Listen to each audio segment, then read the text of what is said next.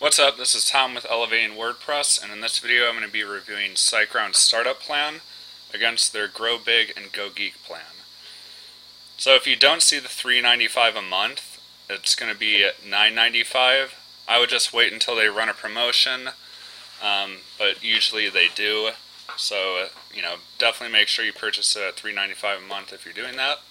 But with Startup, you can only host one website, while Grow Big and Go Geek, you can host unlimited websites.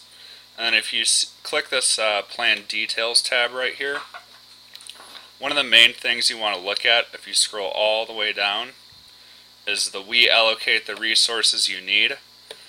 So if you hover over each tab, you can see a description, but the server resources are what makes your website load faster.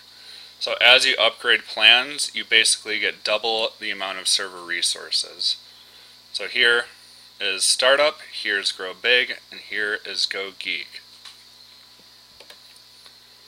So I personally think Grow Big is a good medium. If you upgrade for only $4 a month, not only do you get the more server resources, but you also get priority support, so you're further up in the queue.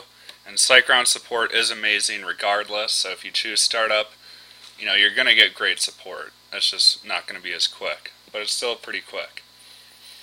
So other than the obvious features like more storage, more email storage, free domain name, you also get a free migration.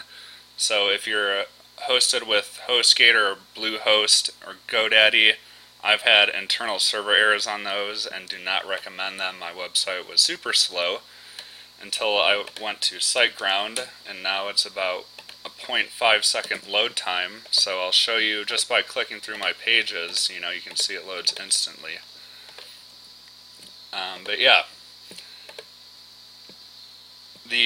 let's see, you can ignore the WordPress special cache and the super cacher. So even though you may think, okay, caching affects site speed, I want all three levels, but you have to use their cache plugin, and honestly it's not that great. I would use W3 Total Cache, WP Fastest Cache, or WP Super Cache, and I wrote tutorials on WP Fastest Cache and W3 Total Cache.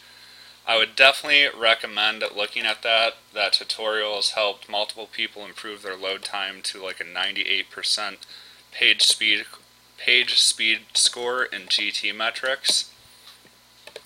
And I also wrote a really good WordPress speed optimization guide.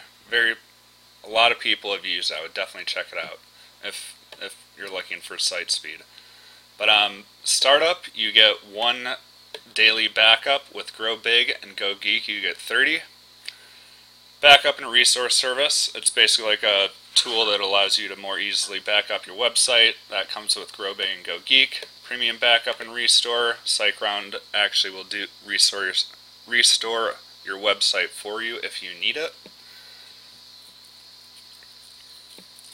And then you can hover over each one of these for a description, but I would say the server resources is definitely the main thing. The priority support is good, and the ability to host unlimited websites on Grow Big and Go Geek. But if you don't need those, then Startup. It's very cheap for a reason, but it may suffice for a lot of websites.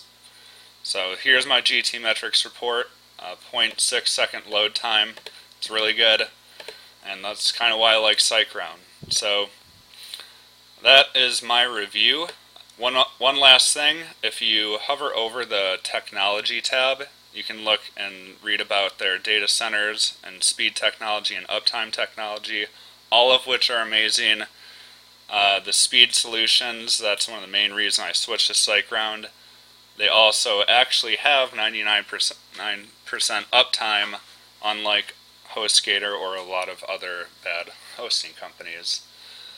So one last thing, I didn't include an affiliate link to SiteGround's plans, which basically earn me a commission if you sign up. If you thought this tutorial was helpful, I make videos for a living, so it really helped me out and I'd appreciate it.